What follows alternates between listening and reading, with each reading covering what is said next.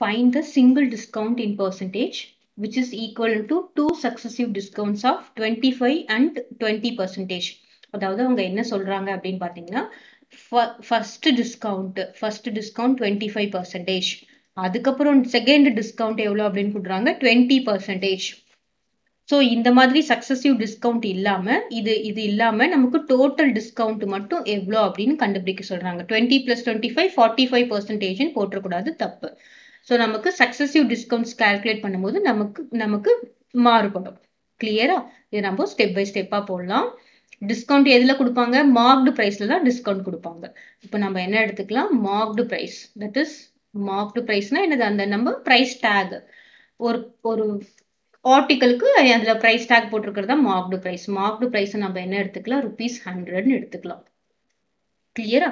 இப்போ first discount இது ₹100 fixed. இப்போ ஃபர்ஸ்ட் டிஸ்கவுண்ட் எவ்வளவு கொடுத்துருக்காங்க? 25%. அப்படின்னா என்ன அர்த்தம்?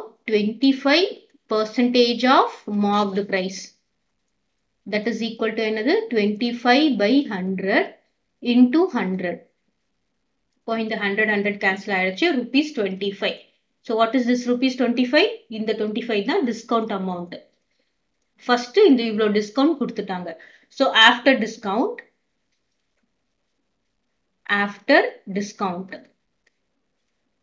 எவ்வளோ இருக்கு அப்படின்னு பார்த்தீங்கன்னா ₹100 மார்க்டு பிரைஸ், ₹25 டிஸ்கவுண்ட் கொடுத்துட்டாங்க. ஸோ ஆஃப்டர் டிஸ்கவுண்ட் எவ்வளோ? இப்போ நமக்கு மார்க்டு பிரைஸ் ₹75. ஓகேவா?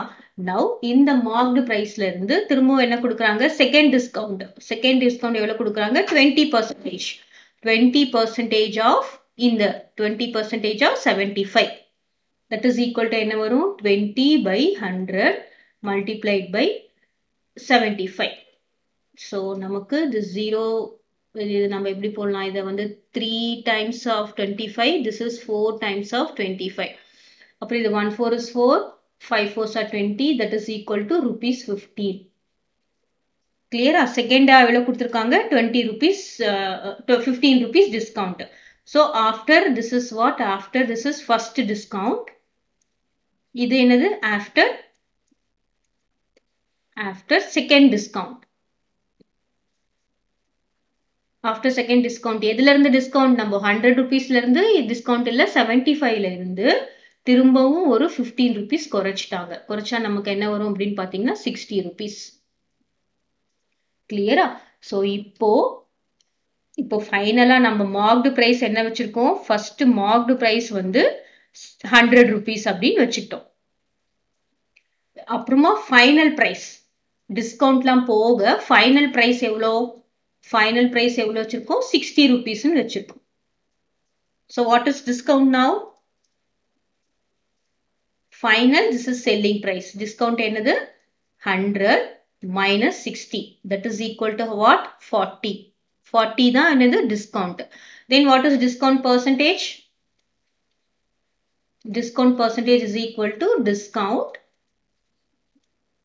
by marked price into 100. இதான discount percentage. அப்போ discount எவ்வளோ? 40. Marked price எவ்வளோ? 100 into 100. So that is equal to what is the percentage? 40%. Clear? So இதுல நம்ம என்ன தெரிஞ்சுக்கிட்டோம்னா, நம்ம first discount 25%, second discount 20% கொடுக்காம ஒரே டிஸ்கவுண்டா நமக்கு 40% அப்படின்னு கொடுத்தாலும் இதுவும் ஈக்குவல் தான், இந்த 40% நமக்கு ஈக்குவல் தான். சக்சஸிவ் டிஸ்கவுண்ட்னா நம்ம என்ன பண்ணணும்? முதல் தடவை நம்ம மைனஸ் பண்ணிட்டு எவ்வளவு ருபீஸ் வருதுன்னு கால்குலேட் பண்ணணும். அதுல இருந்து டிஸ்கவுண்ட் பண்ணணும். கிளியரா? ₹100 வச்சுக்க கூடாது. நம்ம மைனஸ் பண்ண அப்புறம் எவ்வளவு அமௌண்ட் வருது, அதுக்கப்புறம் அதுல இருந்து டிஸ்கவுண்ட் கண்டுபிடிக்கிறது. This is successive discount. So ஃபைனலா அவங்க எவ்வளவு டிஸ்கவுண்ட்? சிங்கிள் டிஸ்கவுண்டா எவ்வளவு கொடுத்துடலாம்? சிங்கிள் டிஸ்கவுண்டா 40% கொடுத்துடலாம். இதுல வந்து 25%, 20% நம்ம டோட்டலா நம்ம என்ன நினைச்சுப்போம்? ஓகே 45% டிஸ்கவுண்ட் அப்படின்னு நினைச்சுப்போம். அது கிடையாது. இப்படி இந்த மாதிரி சக்சஸிவா போடும்போது என்ன ஆகும்? இந்த டிஸ்கவுண்டோட பெர்சன்டேஜ் குறையும்.